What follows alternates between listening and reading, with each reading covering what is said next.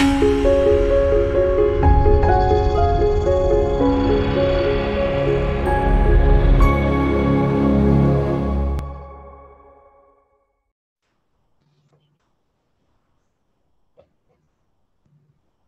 right.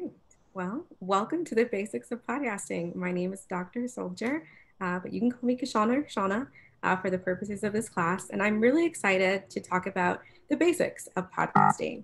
So today we will have a short listening exercise that'll pretty much replicate what we'll learn in session 2, which is up to 3 different tracks, almost 4, of different audio files. Next, we'll talk a bit about selecting a format for the podcast.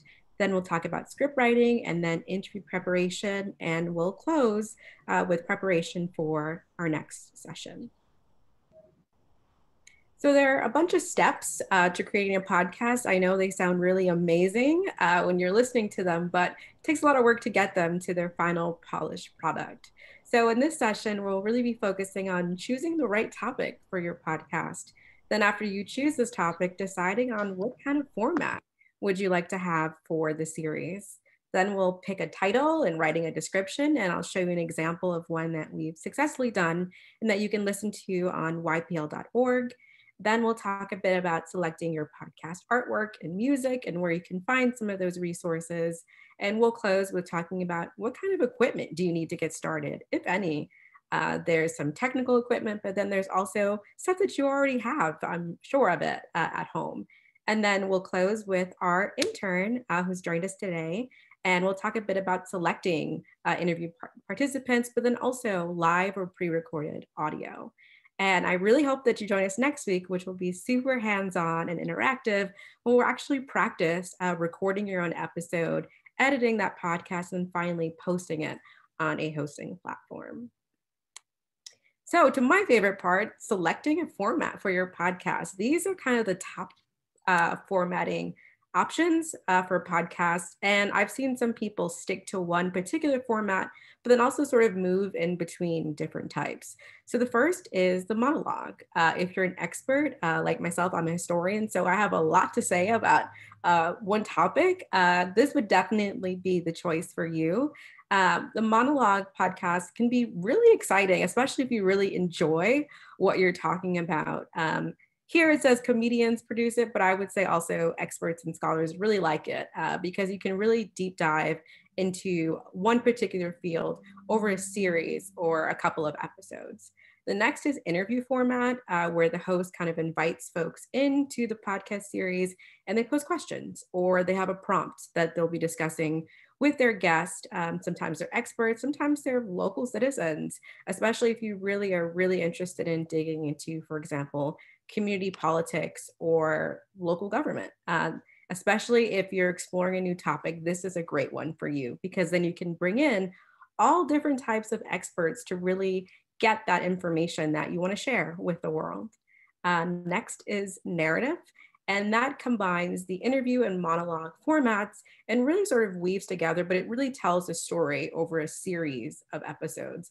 This is actually one of the most popular ones to have, especially since COVID kind of took over the world. A lot of people have been gravitating toward the narrative format because you're able to sort of have a script, but you're also able to have interviews that can bring an additional layer to the story that you're telling. Another, which is really hard to do really well, is the multi-host format. That's if you have a lot of different topics and you want to bounce in between stories. This is really popular, for example, with sports, for example. If you like basketball, if you like football, having different commentators who sort of have really good understanding of what's happening, this is a really great format for that. The one thing to be careful about is getting hosts to pop in and pop out. It can be really difficult if you can't replace that person because then suddenly you have to change your format all over again. The next is the roundtable format, and it's similar to sort of interviewing, but what I would say is having that expert sort of guide you through or keeping track of a particular topic is really great to have, and it will keep the show kind of rolling. And then last but not least, you have the documentary style, and that includes both a narrative, but then also behind the scenes look. And later on in this workshop, I will give you a really good podcast that really has this sort of documentary lens in their bonus episodes. All right, selecting a title and description. It is really hard to do, especially if you want to be witty, pithy, and to the point. A lot of great names have already been taken. So here's some general advice, and then I'll talk through an example to the right. So on the left, I just have some tips about selecting a title and description. A great podcast name really should be creative. It should be something that somebody can remember or at least closely remember. Some people recommend having it short. Other people like alliteration, like the one to your right on the side where there are 3 C's. So someone might not remember it, but they remember a hook part of it is what I recommend. And once you picked a name, it's pretty popular. I recommend Googling the name just to make sure that you're not repeating what someone else is doing, because you definitely can get into a little bit of trouble if somebody has already taken that name.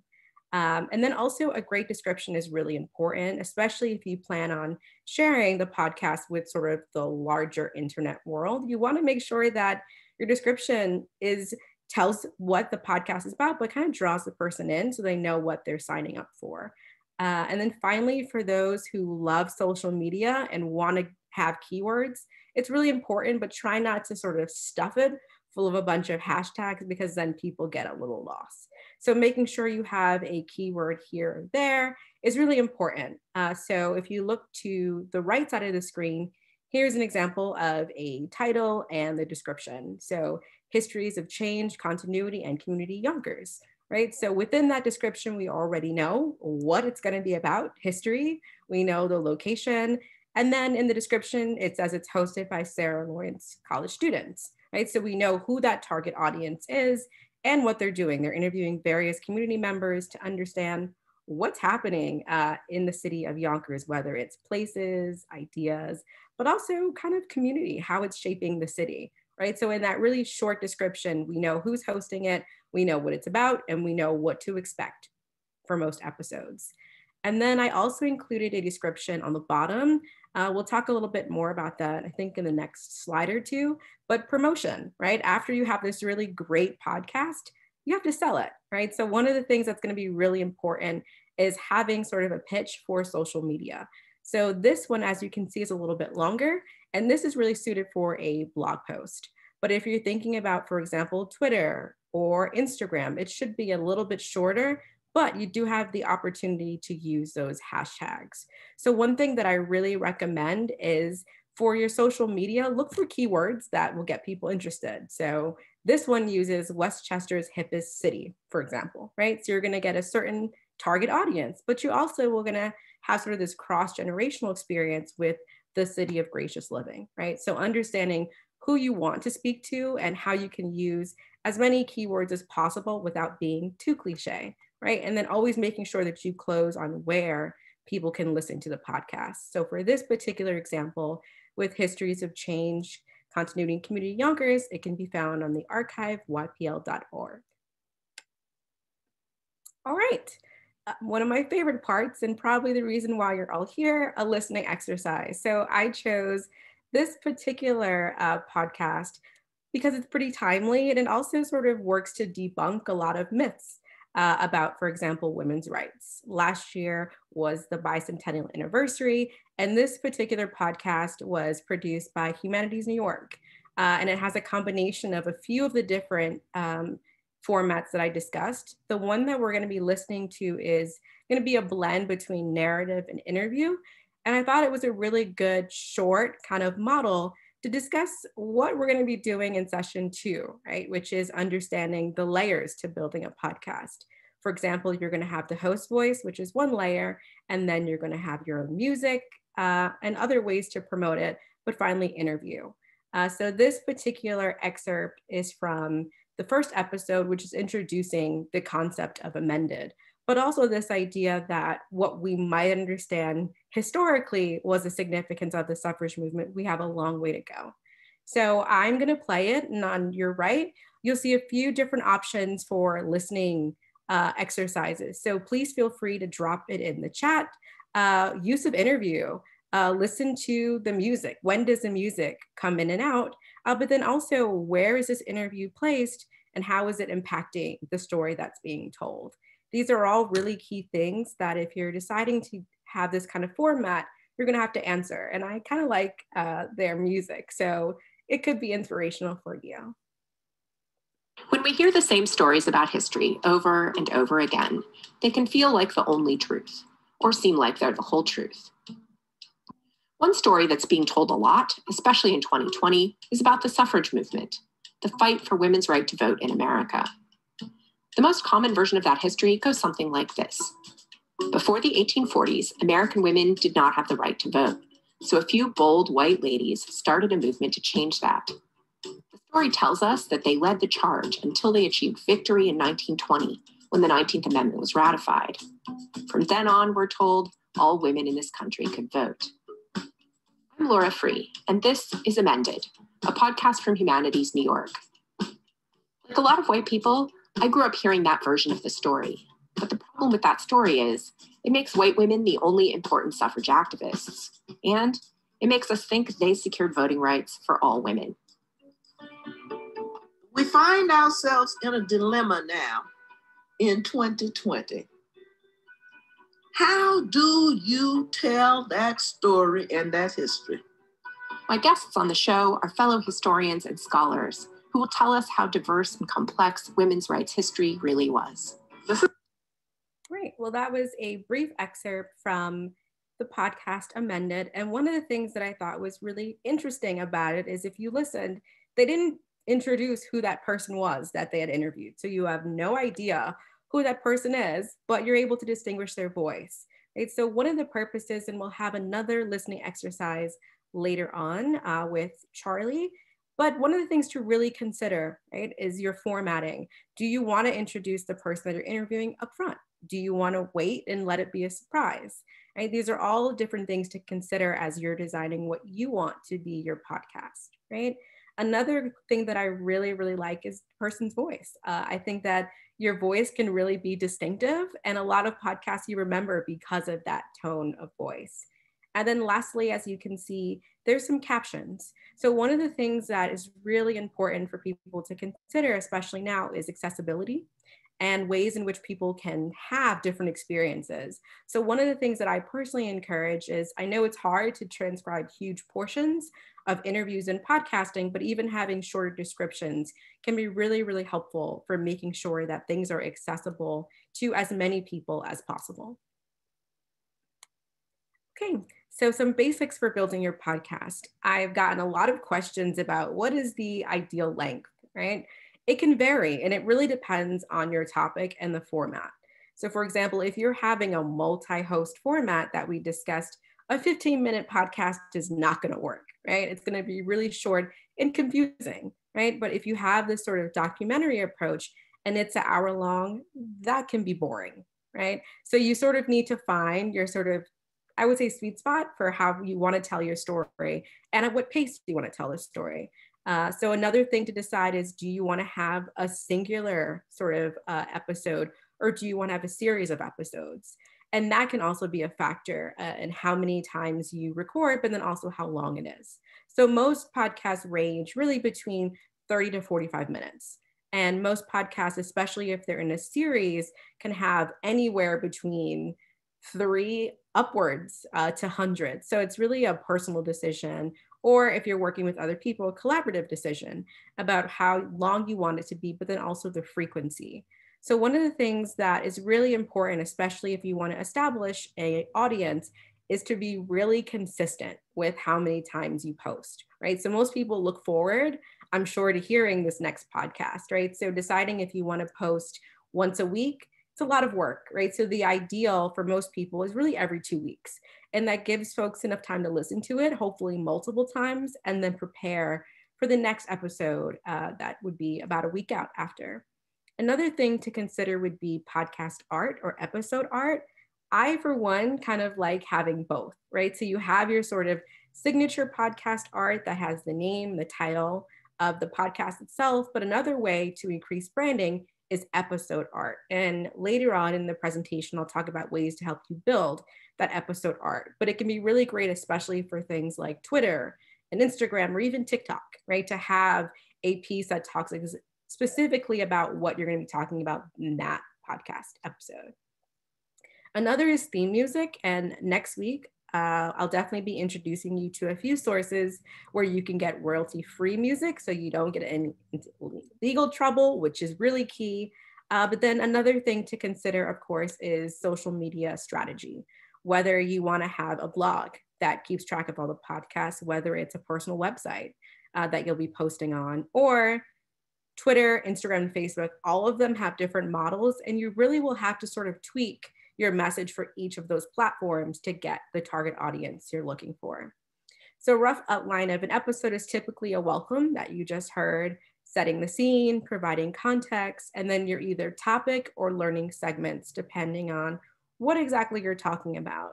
My favorite is a call to action. I know it sounds super serious, like you're gonna go out there and march, but it really can be as simple as check out next week's episode. This is what it will be about. It's a way to sort of close your episode and give listeners something to do after, right? So it's sort of this active way to end a podcast.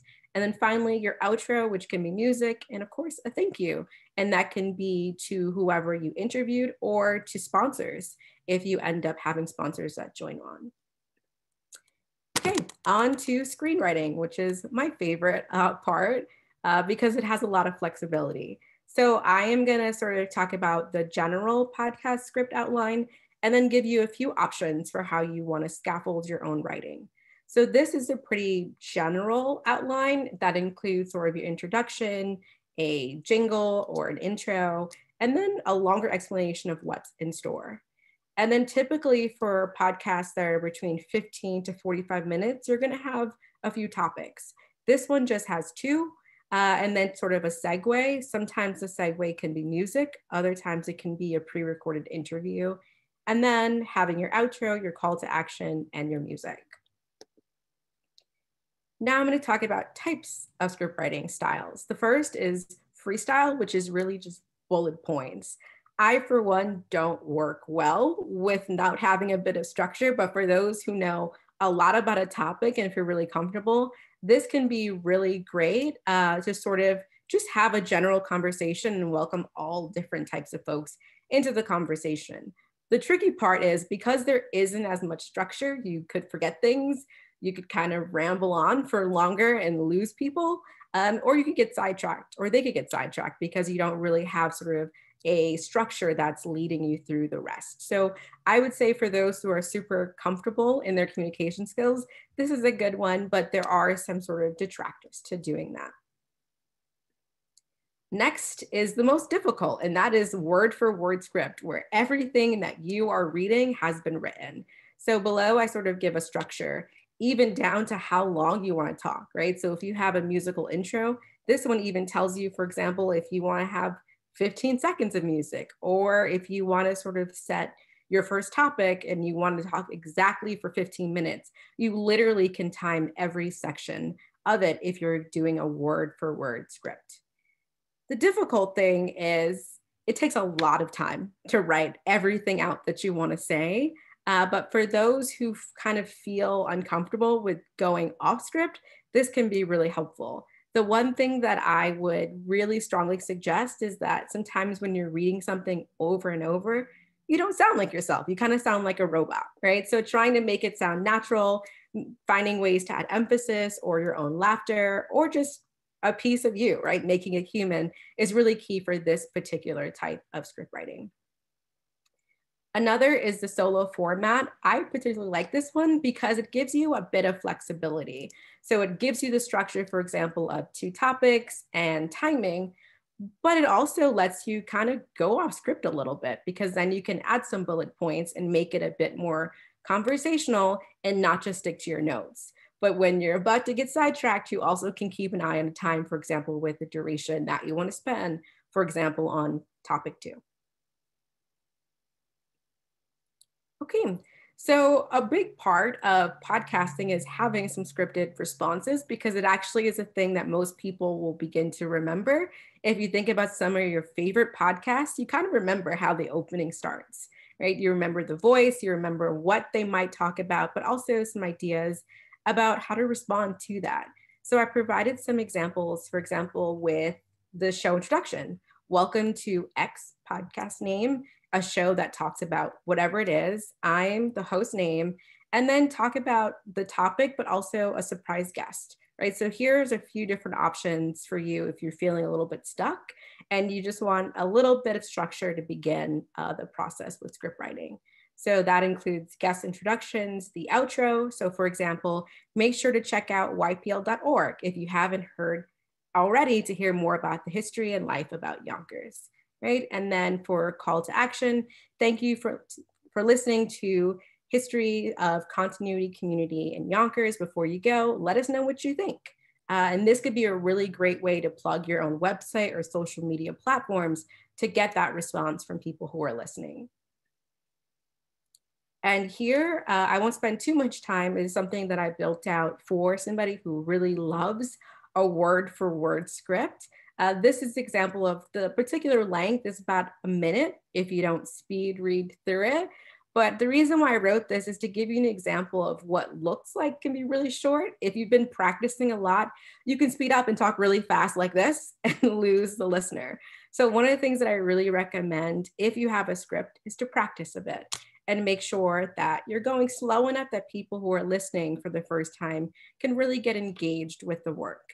So this particular introduction is about a minute if I speak slowly, but it also outlines what the listener is in for as far as the episode itself, right? So it says who the host is, you give where they're from, their expertise, but then also what the show is about. And this one that I wrote is about Tibbetts Park. And it also talks about who you'll meet, right? So that can be another really important sort of calling card for talking about the episode. And then some highlights and keywords. So this particular one talks about the infamous desegregation case, right? But also this idea that the whole theme of the podcast is meeting people in a park, which I think is actually pretty cool, right? And the different conversations that you can have with neighbors in this particular location. This slide is pretty in depth, but it gives you an idea of what to expect when you're setting the context for your podcast, right? So if you're giving, for example, a historical podcast, you want to actually sort of trace out that history in a pretty linear way, right? Because most people are listening to you because you have some sort of expertise. So this is really your moment to shine, is what I would say, to lay out whatever the story that you're telling and give it some structure. So in this particular one, I outline a context talking about all the way back to 1985 with Fair Housing Act, right? And this idea of how the case was supposed to unfold. Ultimately, it didn't, but I thought it was a really good example to sort of show what people thought would happen and then contrast that with the interviews that talk about people's real life experience. And having that juxtaposition, I think, is actually really exciting for listeners. Okay, on to my favorite, interviewing. So those who are super enthusiastic and bubbly like me, I love interviewing because it's your one opportunity to really get to know somebody new, but to also give them a platform to engage and work. So here are some things that I recommend for preparing for your interview. Identify who it is that you want to interview. And that can either be through your own sort of social network or community itself, or reaching out to somebody who you think would be really interesting for your podcast. Next, making sure that you obtain consent because some podcasts are free, others because of promotion are paid. So you do want to make sure that there is some sort of consent that someone who's coming onto your podcast knows what they're signing up for. And then before the interview, making sure you test out your audio, and I'll talk more about that in a little bit, but then also preparing for the interview. You never want to go in without any preparation. So having some sort of a little bit of general list of questions or topics are really important. I recommend doing a little bit of research about the person in addition to the topic so that you're able to sort of introduce them in a way that really makes them feel special or different or an expert. So you actually get that energy back because people are listening and they can hear if somebody is a bit disconnected, is what I would say. And then for those who are really interested in, for example, genealogy and are working with a sort of older demographic, having memory clues like old photos or heirlooms or scrapbooks are really exciting because you'll get someone's sort of genuine and honest reaction by using some of these things to sort of jog their memory. All right, a few more things. So at the time of the interview, be sure to explain why you're doing this. And I really recommend starting off with really simple questions that really get into a person's background so they become comfortable before you start tackling those harder topics. And then also listen carefully, be prepared to ask follow-up questions. And then after, I really recommend reviewing the names and places so that you can make sure that everything is spelled correctly and proper recognition is given. It will save you a lot of headaches to make sure that you got all the proper information from the person at the time of the interview. And then also you're going to explain the importance of the consent form that I'll talk about briefly. And like I mentioned, to decide whether or not you want to transcribe your work. If you look at a lot of podcasts that are really popular, there are transcriptions, and that's really to consider accessibility and who is listening. So some people might be reading it, some people might be listening, and that's a personal choice. But I personally recommend it just because you're able to sort of have the largest audience as possible engaging with your work. All right, some recommendations for consent forms. I think these are pretty basic and standard, but you do want to have the person's name, contact information, age of consent, at least 18. If you are interested in interviewing folks who are under the age of 18, you should make sure that a parent, a guardian, or adult is signing on behalf of them. And here are some major points that I think consent forms should follow, but there definitely are plenty of templates that if you want to Google, it's your friend to consider how you want to tweak it. So making sure that you address to share that you want to share the interview, but any images, but also that there are going to be multiple uses for the interview. So that's going to be the audio recording, the transcript, the audio clip itself, but then photographs and any social media posts. So if you do want to tag that person or tag a business, this is where you would cover that. And then making sure that the person understands that the work is being distributed to the public. And then finally, liability, making sure that the person, once they sign over, is aware that you are not responsible for anything that happens afterward. And then lastly, that no compensation is being provided to share these stories and a signature. So pretty basic, but it definitely will cover all of the bases for at least a basic podcast without sponsorships. If you do have sponsorships, that's a whole other topic, but you can email me and we can talk more about how to tweak your consent form to take that into consideration. We'll talk a bit more with Charlie's presentation about how you decide to find interview participants, but I have some general takeaways. So defining your project, right? You wanna make sure that you can explain your project to get others involved, right? You don't want to be unenthusiastic or not knowledgeable because then people will begin to question who you are. So making sure you have a strong pitch is really key. Another thing to consider is interview bias, right? Everybody comes into an interview with their own beliefs, assumptions, and values. And the cool thing about podcasts is you don't have to be neutral. You don't have to be a journalist. You don't have to have a position, but being really clear about your position and understanding how that position may impact your interview is really, really important. And then another thing to consider is select narrators who are willing and able to be interviewed, right? So having that initial conversation with them and understanding what questions they might not prefer to answer, or ones that they're really enthusiastic about answering, is going to be really, really key, right? To making sure that your message gets across in a palatable way, right? You don't want to turn off the person who you're interviewing before the project even gets going. And then finally, making sure that you ask permission and have your consent form and set a time are all really important things. And then some just general takeaways. I recommend setting aside at least 2 hours for the interview. And that can be everything from setting up equipment, it can be waiting for the person, reviewing your notes, to actually conducting the interview and then making sure that you're saving and backing up all of your information. When you set up your recording equipment, I'll talk more about that in a little bit. Make sure it's in a really, really quiet place. Make sure that you test it out at the time before you do the interview. Because if you live next to a fire station, or if you know that you live next to a school and school lets out around 3 and it gets really noisy, that may appear in your recordings, and you definitely want to avoid that. Make sure that you slate your recording, especially if you prefer to do pre-recorded interviews. And then lastly, for those who are really interested in sort of autobiographical interviews, make sure that you're thinking about things to sort of discuss. So birthplace, date of birth, and other context that you can provide in the case that you want to edit out some of the responses. You have enough, right, just to get going. And then some final ones, make sure that you're sort of finding that balance, right, between allowing people to discuss their experiences, but then also really key questions that'll frame the podcast itself. Listen carefully, and then sort of clarify if things are a little bit unclear, just so you can follow up and fill in any gaps.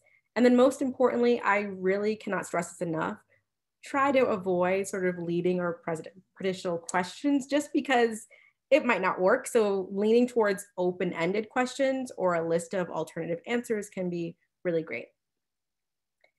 Another thing to consider for the social media promotion part is taking photos, right? Especially if this is a person that has a little bit of a fan base or recognition, having the photo attached to your promotion can be really important. And some things to consider, you can either take the photo yourself, or most people prefer to submit their own photos, which makes your life even easier. But I did want to include some options for those people who sort of want to take the photo on the spot. So just thinking about the background, but also a few images that just sort of display whatever it is that you want to discuss during the podcast. Tackling hard topics, especially if you're choosing to have a certain kind of bent or lean for your podcast, it can be something that keeps you up at night, deciding what you can and cannot say, or not knowing, right, what the person you're interviewing may or may not say. So it's really important to sort of arrange your podcast questions in a way that you oftentimes leave the sort of challenging questions toward the end, when someone has sort of warmed up to you as a person and kind of can respect what you're doing. And it makes it a lot easier than starting off with your most difficult question at the beginning. So one of the things that I think works really well if you're choosing the interview style is to start with a broad question, right? That can allow the person to sort of talk about a full range of experiences. And then just keeping an eye, for example, on body language. If someone seems enthusiastic, they might smile more, they might laugh. If they're uncomfortable or unwilling to answer the question, they can become a bit more reserved. And that's why it's really important to have an initial conversation with the person, whether it's live or pre-recorded, to know what they are willing or not willing to discuss. Great. And then just some general tips for a successful interview. Make sure that you're respectful, even if you disagree with the person. Sometimes I think some of the most interesting podcasts can be polemical in the way that people kind of want somebody with a different opinion. But depending on how that goes, it can either be a positive or a negative experience. So being respectful definitely helps sort of make sure that it goes well. Avoid interrupting the narrator if they kind of seem like they're going on a tangent. I would say look for a place where you have a sort of breath, where the person's taking a pause, and then redirect the conversation back to the topic at hand. Making sure that you thank the person is always a great thing to do. And then finally, allow the person to ask you questions. That's a great way to build trust. All right.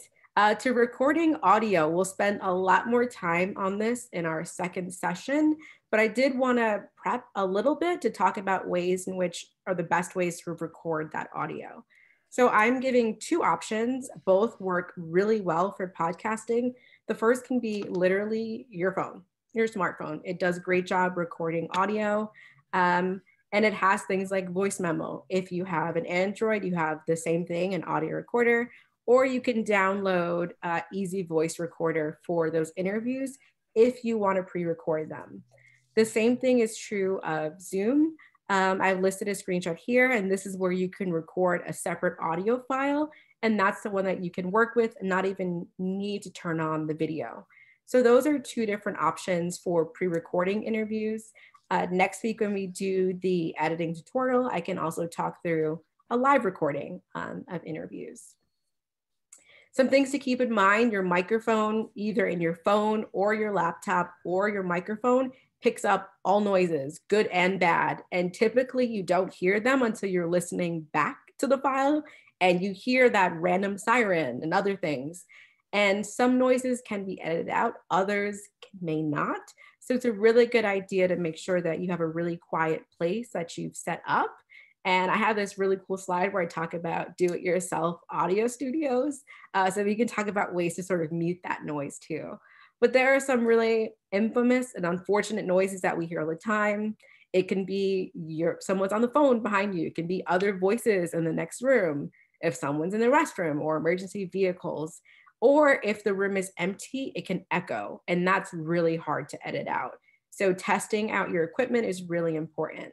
And I've included some typical pitfalls. If you're by a window, not a good idea, because if something drives by really loud, you're gonna pick up that noise. So finding a quiet location is really key. All right, to my favorite part about equipment. Some equipment you can buy. It really depends on if you want this podcast to sort of be at a professional level where this is your job, or if you want to use what you have and you still can get really great quality, right? So if you look on that left picture, this is a microphone. You can buy it off Amazon. It's a set, so you can attach the arm to, for example, your desk. And this is an external microphone, so your sound will be really, really crisp. It's about $60 for that set. Next is your laptop. You have a built-in microphone that works really well, so you don't need to go out and buy a microphone if you're not sort of committed to that kind of price point. But one thing that I do really recommend, if you look at this picture right here, is an external hard drive. Audio files take up a decent amount of space. So I'll discuss some ways that you can save to the cloud. But if you're like me and want to save things 6 times, an external hard drive can be really good. And then lastly, the picture on the right, headphones can be really great for playback and then also editing your podcast. You can hear even the smallest noise, you can hear a lot better if you're using headphones. Okay, to do-it-yourself recording studios, I thought these pictures were both comical, but also practical, right? Sometimes you don't want to go in and build a $300 studio, but you do have things at home that can definitely muffle the noise as you're recording. So if you look at a bunch of the pictures, this one over here, the person's in their closet, really tight space, so things won't echo, get a really decent sound quality because it's a confined space. I don't recommend the blanket over you. It's pretty hot in the summer, not comfortable. You might be there for a while. And then this one in the middle, I think is interesting. The person took a box and put some foam to kind of have that sound boxed in a little bit more. And then the least successful is to the right with the pillows. It's okay. It's not going to get the job done per se because your fort could fall and then it's loud again. So I personally recommend finding a confined space like a closet if you have the room, but then also sort of building that box, right? Where you can add a little bit of foam, add some cushion, and make sure that that sound is pretty confined and you are the dominant voice and not external noises. All right, and then lastly, where to store your audio files. There are 2 different types of audio files, and we'll talk a bit more about this next week when we start editing and using Audacity, but you have WAV and MP3 files, and the difference sounds complex, but it's pretty simple. The MP3 is compressed, so it means that it's going through an editing process and it's the final project, where the WAV is uncompressed, the opposite. So you're actually able to manipulate it a little bit. And we'll talk more about the way to do that. I have a link here that shows you how to switch between an MP3 and a WAV or an MP4 and a WAV. And we'll definitely talk more extensively about this next week when we get to actually recording and editing the audio for the interactive session. And then just some recommendations for safe storage. I save 3 different places because I'm paranoid I might lose something. So I have an external hard drive, but then also I save to cloud. So Google Drive is a great place. Microsoft Outlook Drive is a great place. Dropbox if you have it. And then, like I said, a hard drive. So these are all great places to store your audio files. And in preparation for our editing session next week, I really recommend those who are joining us next week to download Audacity. It's a free audio editing program that we'll be using for the purposes of the workshop. But then for those who have Apple products, GarageBand is really, really great also but Audacity is free and does everything that GarageBand does as well. So you aren't losing out on anything by downloading Audacity instead of GarageBand. All right, and at this time, I'll be turning things over to Charlie. Hello, I'm Charlie, and I made a podcast about bookmobiles in Yonkers, bookmobiles from the Yonkers Public Library, and I interviewed Eugene Howell as part of it, and I used some audio of interviews from the Yonkers Public Library archives. So I'm just going to talk a little bit about how I did that and how to use the archives, or like how to use archives in your podcast if you want to, and how to find those to maybe get ideas. So if you go to the YPL website and you go to the research tab and then local history, and then under other digital resources, there's the library digital archives, and that will bring you to the Yonkers Public Library archives. And there's a ton of interviews that people have done on there, and you can search the archives related to your topic. So that was the first step I did when I was interested in bookmobiles. And that way it can help you find people to interview or reach out to if you don't have a person in mind, like someone that may be knowledgeable, or alternatively, it can also connect you to people who might know people that want to be interviewed on your podcast or have things to add. So as I said, if you don't have anyone specific in mind, reaching out to people in fields related to or otherwise connected to your topic. So for instance, mine was on the bookmobiles in Yonkers, and one of the first things I did, other than looking at the archives, was reaching out to the librarians at the Yonkers Public Library to see if anyone wanted to speak to me or knew someone I should speak to. So yeah, and then there is, I think on this slide, there should be a audio clip, and I was going to start it around 5:05. Maybe not. Sorry. This is just a little clip of my interview with Eugene. But that was the first book I remember taking. So when did you start working on the mini bookmobile? As soon as you started working at the library? Yes, in fact, I was an office help temp, and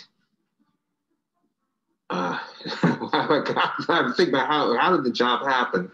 I was working up like in Harrison, and I would have to get up like 5:30 in the morning. By the time I got home, it was dark. I had to be at work at like 6:30. And when I said to them, not that I was going to quit, but I said, isn't there anything close by? And then they said, oh, we have just the right job for you. And it's going to be a nice long stay. Okay, it's going to last from August until December of the end of the year. And I've been here ever since.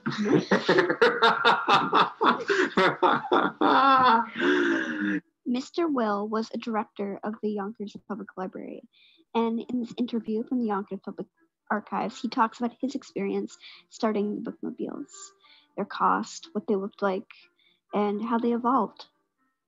And one bookmobile, which was made from a post office department Ford truck, the sides opened up on the outside, not going inside except to store books. And the public would get the books from the outside shelves as the sides were opened up, take them to the tailgate and charge them out or return them there. That was the first bookmobile started in 1931. So that's what I had when I came here, and the whole operating cost, as I remember, was about $307,000. When I retired, it was something over $2 million. What was your favorite part of working in the bookmobile? At the time, let's remember now, all the Star Trek adventures and Star Wars and all that was coming out. So it was like, I'm traveling all over the city. I had, as one summer job, I worked, actually two, I worked for the Department of Public Works or the engineering department. And I grew up from the time I was 9 until I was in my 40s, I lived in this area. And when I started in City Hall, they said, now you're going to go and see what the real Yonkers looks like, because you're thinking this quadrant, which has mostly minorities, and it's more reflective of New York City than any of the other parts of Yonkers. And so I got to see how the upper half lives, or the rich, okay. So again, the bookmobile was like I was in Lost in Space or what have you. I'm going from places I've never met before, people who didn't look like me or what have you, and then what their interests were. So that was the perfect job for somebody in their 20s. Okay, it couldn't have been better. I wish people who were in their 20s had a job like that. But it was, especially on the Minimobile, which I gave you that information about that. The Minimobile was the beginning of what you would think a library would be. So you got to do video, but it was with the old-fashioned cameras, like this big a thing or what have you. We got to play. Yeah, so that was just a little clip of the podcast. And so as you can see in there, I kind of read some different interviews I did, with one with Eugene, and then the other with Mr. Will I took from the archives. So that's why the audio sounded different, it was an older recording. And I think one thing that so when you're creating the podcast, like one thing to keep in mind is that interviewees may have materials to share with you.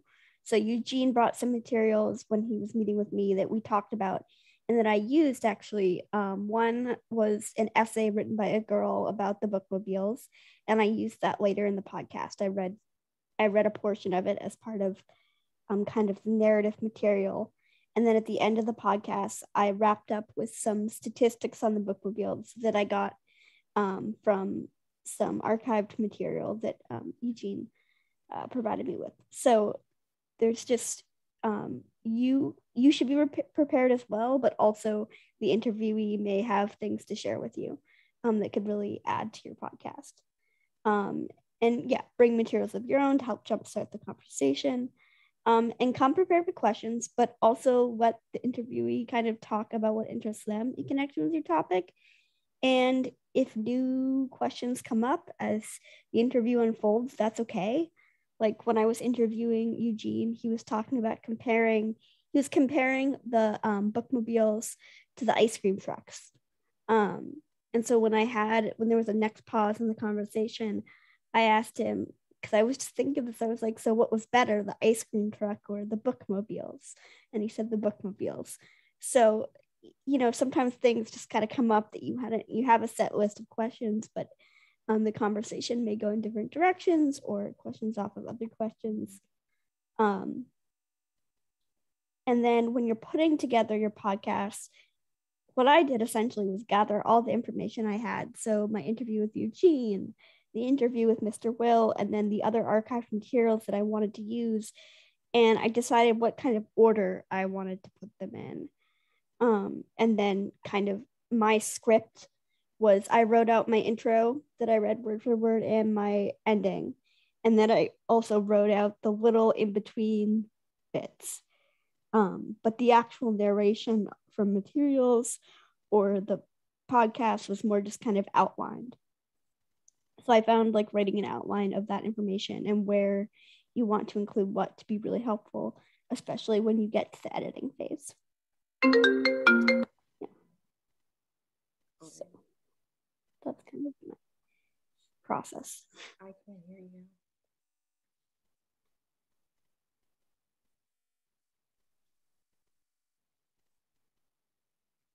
Okay. Great. So a little bit of homework, because this wouldn't be a workshop if you didn't have homework. So in preparation for our second session, one of the exercises I really recommend everyone try out is building your own studio. And that can be testing out your own space, whether that is a closet or building a box, and just finding something where you can actually test the sound quality of whatever it is that you want to record. So it could be your voice, it could be your own interview with a friend or a family member just to see what it sounds like.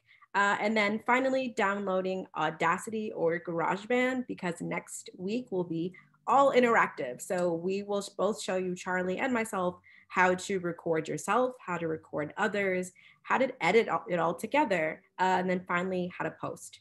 So a little bit of homework that hopefully should be fun for the class. And remember, next week, this time, it'll be the tutorial where you'll learn how to edit and then upload. And if you have any questions, you can feel free to email me at ksoljour@ypl.org. Thank you so much for joining us. And we hope to see you next week, where we'll get to start editing and you will get to start working on your own podcast.